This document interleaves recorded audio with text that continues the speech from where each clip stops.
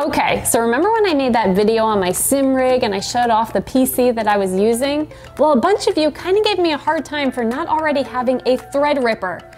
And it kind of got me thinking, you're right, a $20,000 Intel rig from Main Gear in 2020 just isn't gonna cut it. So today, I'm gonna build my first ever computer. I mean, what could possibly go wrong? $30,000 worth of parts. I'm even gonna make my own custom water loop with these things. Custom loops out of Pet G. That's right, my pet's a G. So before I got started, don't worry, I did a bunch of research and I made sure I watched the best videos on YouTube to learn from all the pros.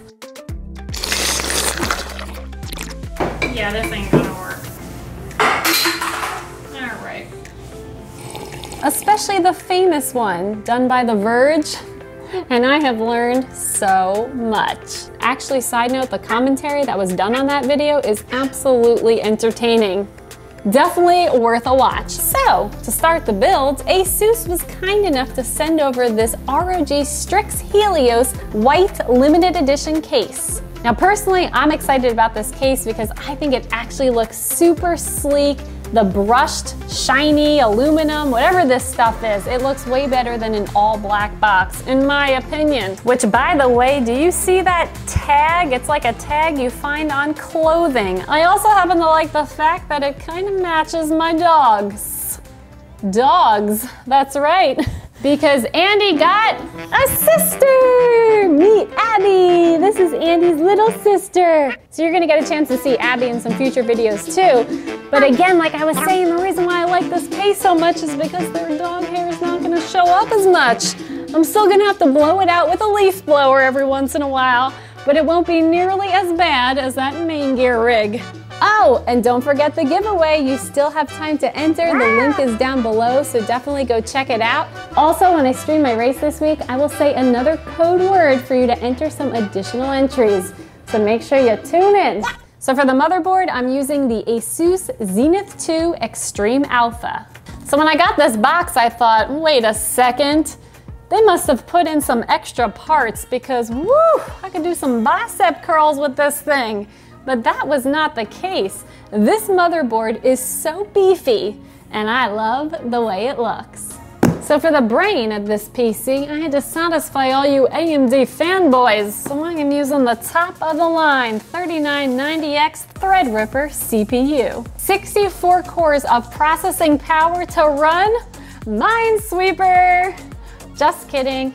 Actually, even the most demanding sim racing games won't even utilize 64 cores, but like I said, we are going all out.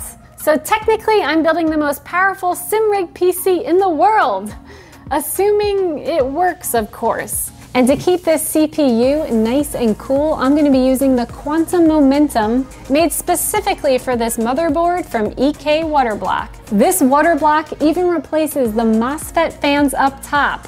This is gonna look real nice. And because of all the silver on the motherboard, the case, some of the water cooling parts, I decided to go with the Trident Z Royal RAM. I know, this has been very overused in a lot of PC builds this year, but this is new to me and I decided to go with 256 gigabytes. And honestly, I think it's quite gorgeous. When I first opened this box, I thought, woo, are those real diamonds? Until I got a little closer and realized, nope, just plastic crystal motif. Either way, it's gonna look real good in that case. Now, because I'm gonna be using this as my sim racing and streaming rig, I'm using two 8TB Gen 3 M.2 SSDs booting in the DIMM.2 slot. And amazingly, this TRX40 motherboard from ASUS has 3 additional M.2 slots. I'm gonna fill those slots with 2TB Gen 4 M.2 SSDs. So this is kind of crazy. Before I even install any other hard drives to this motherboard, there's already 22 terabytes of storage. Anyway, enough with that. Let's just get to the build.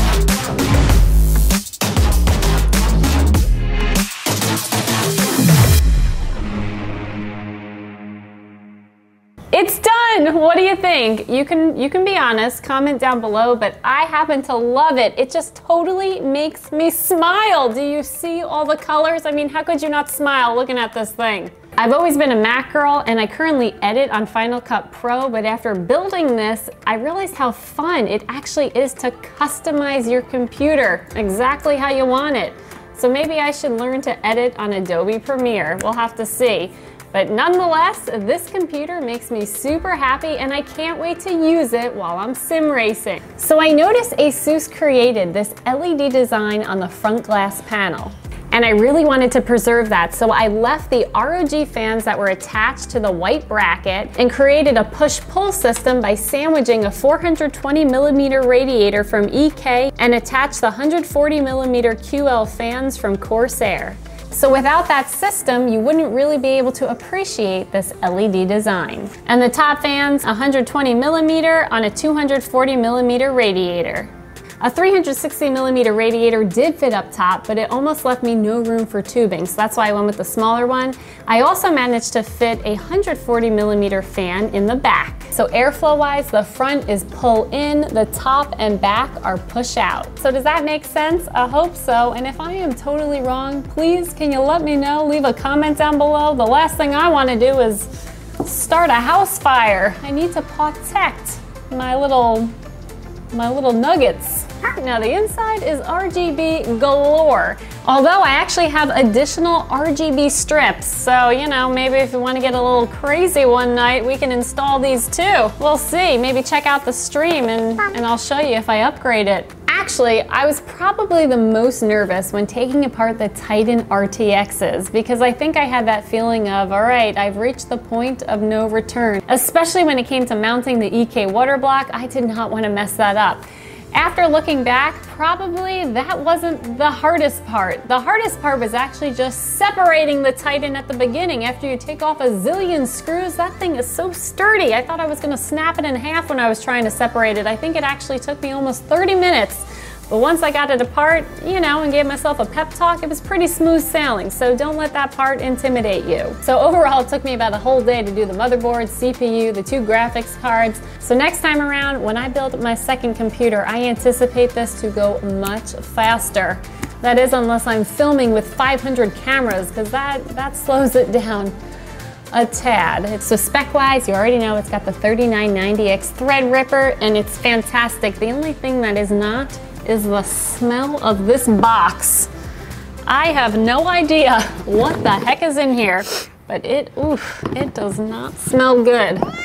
Along with those beautiful rock candies. That's right, the Trident Z Royale RAM from G-Skill. 256 gigabytes at 3200 megahertz. They just look delicious. I want to take a bite out of them. I don't know if it's because maybe I'm a little overtired and famished because I've, you know, maybe been working a little bit longer than I thought on this, but they are definitely one of my favorite pieces in this computer. And all of the water cooling parts are EK along with the 16mm PET-G tubing.